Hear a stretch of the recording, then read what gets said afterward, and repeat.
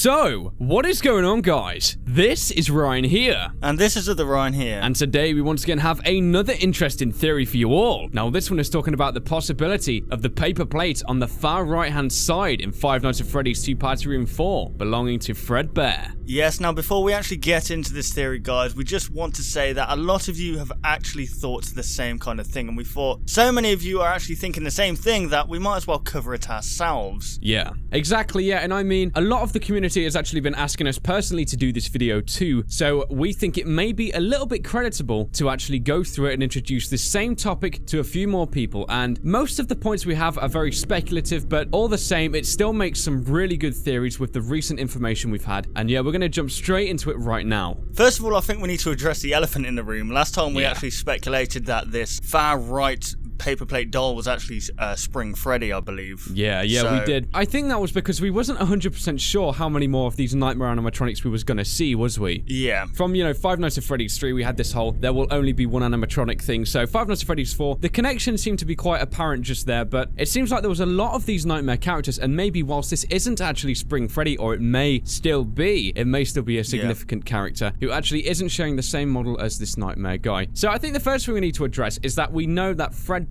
definitely existed before the year of 1987. Yeah, now it's actually the latest teaser image on Scott Games, which is the Fredbear image at the moment. Yeah. We are speculating that this is Fredbear due to the ciphered code within the source code, and it actually says Fredbear, and we know that this game actually is somehow related to 1987 due to all the 8s and 7s within this source code, so he definitely existed either prior to Five Nights at Freddy's 2 and during Five Nights at Freddy's 2 as well. Yeah, exactly. I think that's what's making this theory a little bit more creditable. The fact that Five Nights at Freddy's 2 takes place during 1987, and now all of a sudden we've seen all of these nightmare animatronics, and now we're even getting hints towards something belonging to Fredbear's family diner also. And also going back, we've mentioned it in so many videos, the purple animatronic in the back potentially being Fredbear. There's just so many things which at the minute are clashing, but in the newest teaser image we can see this new animatronic definitely has one bow tie and of course the two distinctive buttons along the chest. Yeah, now a lot of you can actually say that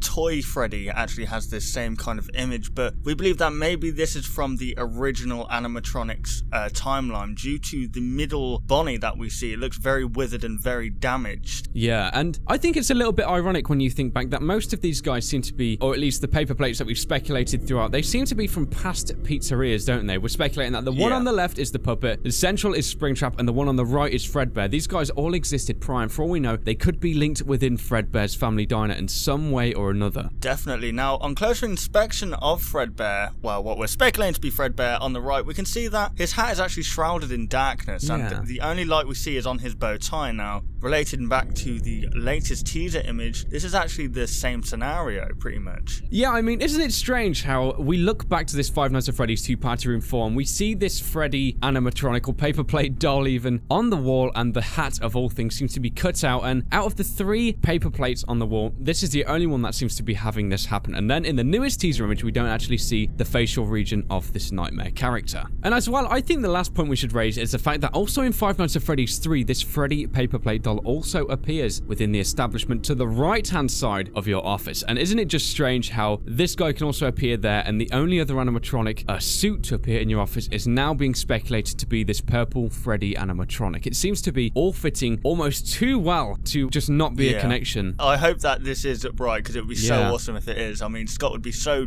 cryptic if this was correct. Absolutely. And I mean, you know, these paper plate dolls, they've always had this weird ability to move around the establishment, almost like something's still haunting them, and it just makes you think deeply. There has to be something more going on with these guys than we all think, and they can't be the innocent paper plate dolls that we actually foresee them to be. So there we have it, guys. That was once again another theory for you all, and this one was talking about Party Room 4 again and the paper plate dolls, which are all on the wall. Hopefully you did enjoy this video, and be sure to comment down below any of your thoughts on this theory. If you guys did enjoy this theory, why not leave a like rating down below, and if you're new to this channel, why not subscribe for more theories like this and also some gameplays. So thank you very much for watching the video, guys, and we'll of course see you on the next one. Goodbye, guys.